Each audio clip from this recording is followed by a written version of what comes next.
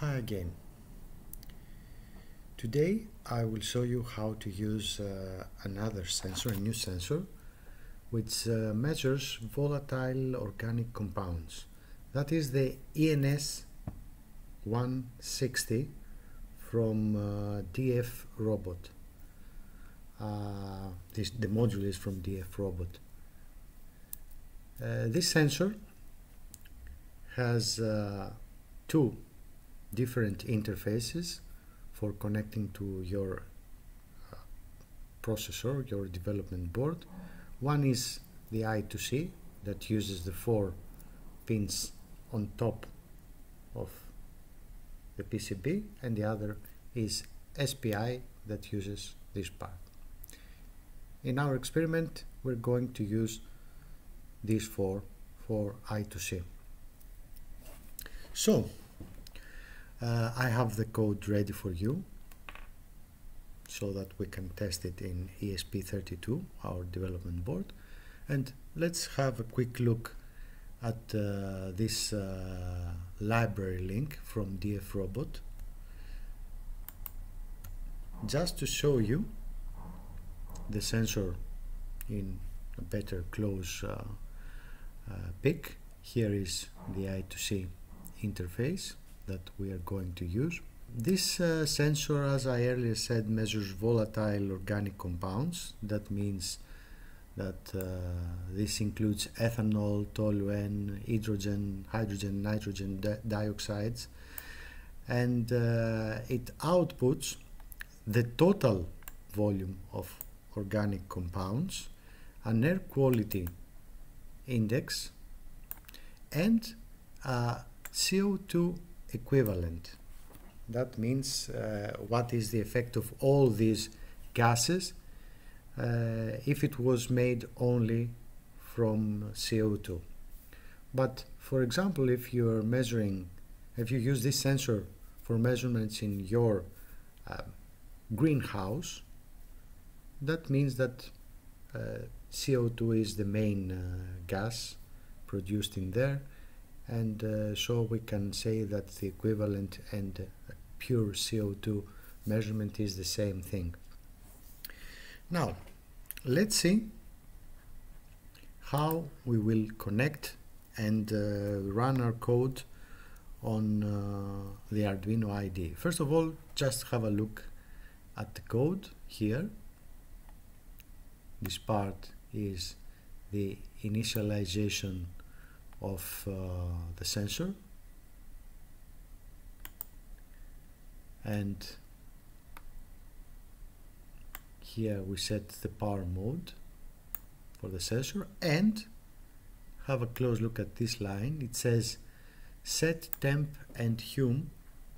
It is a member function of the library that informs our sensor about the temperature and humidity of the space where the measurements are performed, because both temperature and humidity are used for compensating the measurements. That means that if humidity and temperature conditions change in the room, you have to update it to get correct measurements from the sensor. Also, I have to say that the sensor needs around 3 minutes. This sensor needs around 3 minutes to warm up. This is quite a usual phenomenon with sensors that measure gases. And apart from this, you see that we have a lot of serial prints to our serial console, and actually we use 3 member functions of the DF Robot library. One is to get the TVOC, the total volume of organic compounds. The other is to get the equivalent CO2, and once more to get the air quality index. That means that we only use 3 member functions to make our measurements, apart from the initialization at the beginning of the code. It's a very simple code to use. So one thing we have to be to prepare before trying to compile the code is get the right library, which is this one. You can download it from GitHub at this link over here, but in the new Arduino IDE it is included in the library manager. Library manager you can also open from here. You see, I had earlier searched for ENS160, and I have two libraries, one from SparkFun, which also is another manufacturer of such sensor modules, and one from DFRobot, which is the one I actually need. So I will install this before running the code, and also I have to connect my sensor to the ESP32. As I earlier said, we're going to use the I2C interface over here, where we have the 3.3 pin at this point. Next to it is the ground pin, then SCL and SDA, which are about connecting to the I2C interface on ESP32. The cables I use, the red is for the 3.3 volt, the black is for the ground, the orange is for SCL, and the brown is for SDA. So I'm taking my ESP32, 3.3 and ground are always at this part of the board, so I will connect the red and black cables in these adjacent pins, and then I have to see about the orange and brown, which is SDA and SEL. The way I have them connected, SCL is the orange one, and as we see in the code here, I have to, at the comment of the codes, I have to connect SCL to pin 22. So the orange cable has to go to pin 22.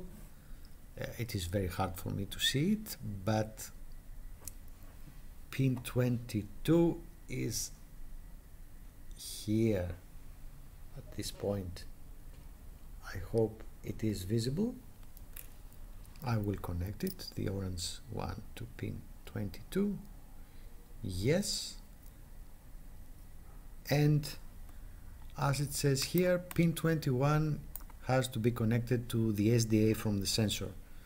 What's left is the brown cable, pin 21. Better have a magnifying glass if you need to read these pin names. And the pin 21 must be here.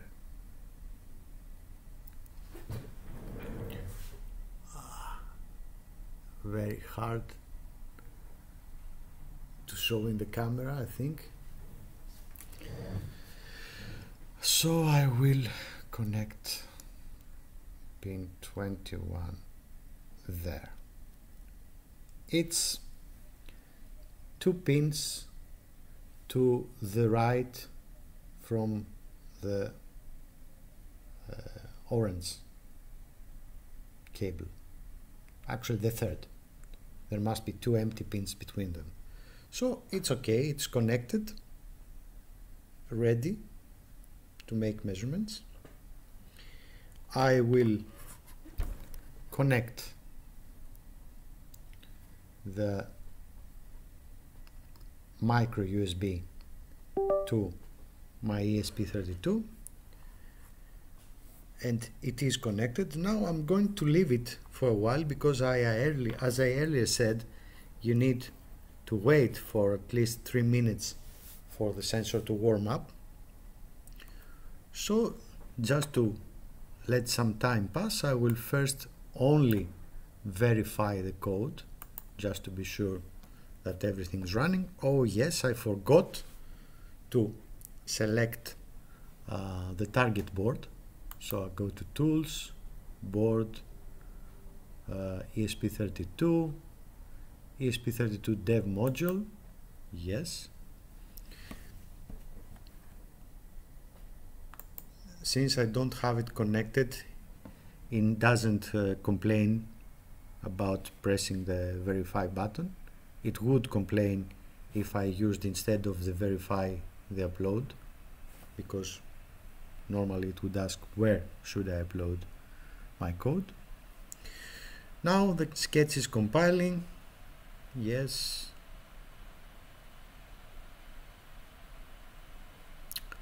Everything's done. There are no errors. Of course there are no errors because we have tested this code before. And now, let's say enough time has passed so that we can upload our code to the ESP32 development board, but even if the time is not enough, it will just give us false measurements at the beginning, but after a few minutes we expect that measurements will be correct. So let's see. I go to, upload, and as I earlier said in our videos, I have to press the boot button on the ESP to upload the code when the dots appear.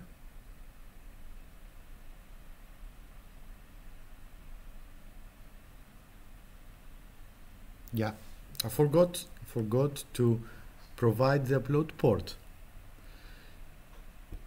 I told you earlier that I had to do that, but I forgot to do it.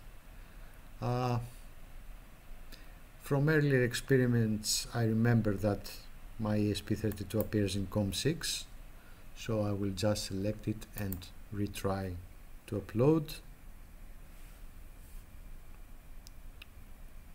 Takes very short time for compiling because most work has been done earlier during verification phase. And now with the dots I press, not the first time, not the second. Did I make it? Yes. The third time I managed to press right the boot button and it says that everything is okay. When it says leaving hard resetting via RTS spin, that means that our code has been uploaded. It's okay. So now I'm going to open from the tools the serial monitor.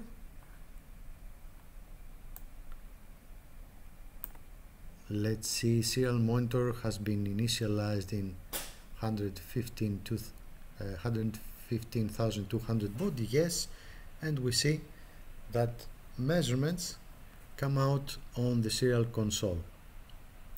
Actually a little too quick. We can change the delay time in the loop.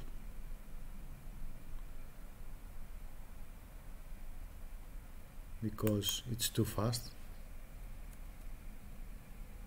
Perhaps you want that, but I can't read so fast. I will ask for a new measurement every 20 seconds. Once again, I'm expecting to press the boot when the dots appear.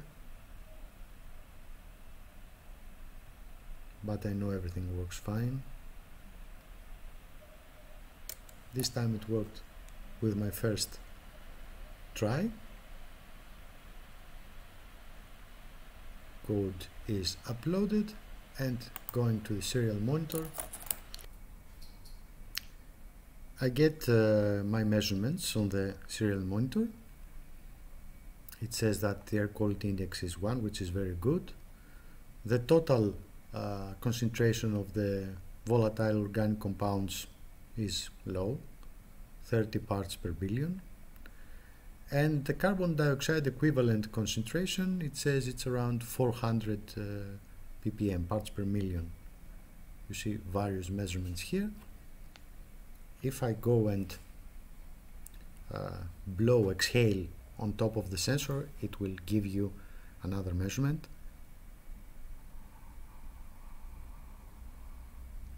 You see that from 411, which was the last measurement, it got to 784.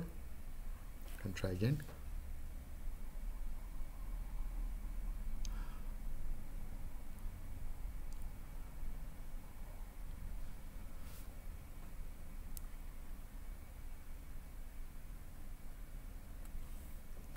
No, it wasn't 784. 784 was the total volatile organic compounds. 947 was the parts per million, and later it went up to 1131 for equivalent carbon dioxide concentration. Now that I'm not blowing anymore on the sensor, these values will go actually down again. You see eCO2 is 512. The air quality index that was too high from 4 got back to 2, and I assume that in the next measurements we will go back to air quality index 1 and a low carbon dioxide equivalent of 462, which is close to our original measurements.